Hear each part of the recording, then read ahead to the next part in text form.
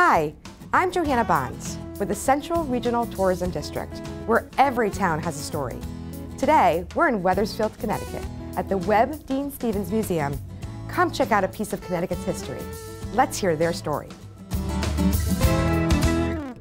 I'm Cindy Riccio, acting co-director of the Webb Deane Stevens Museum in Wethersfield, which incidentally is the largest historic district in Connecticut.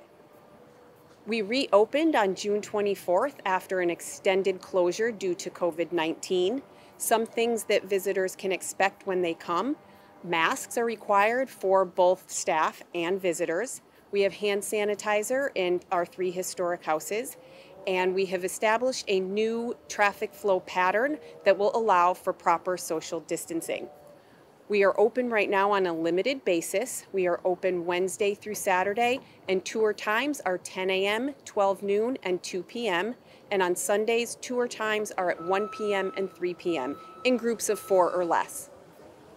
We are thrilled to be open again and share with the world that George Washington stayed here for 5 days in May of 1781, where he met with French General Rochambeau to plan what eventually was the final march ending the Revolutionary War.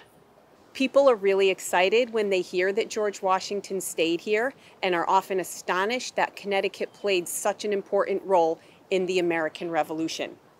Our new Education and Visitor Center is slated to open later this year, where we will be able to offer programming year-round for both the public, for school children, and for private group tours.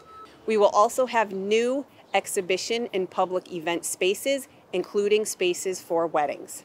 All of this will boost the Webb Deane Stevens Museum already considerable economic impact in Connecticut, and will also boost Connecticut heritage tourism. As state guidelines ease, we will be offering more tour times in addition to more public programs, especially as we get into the fall. Please be sure to visit our website and also follow us on Facebook and Instagram.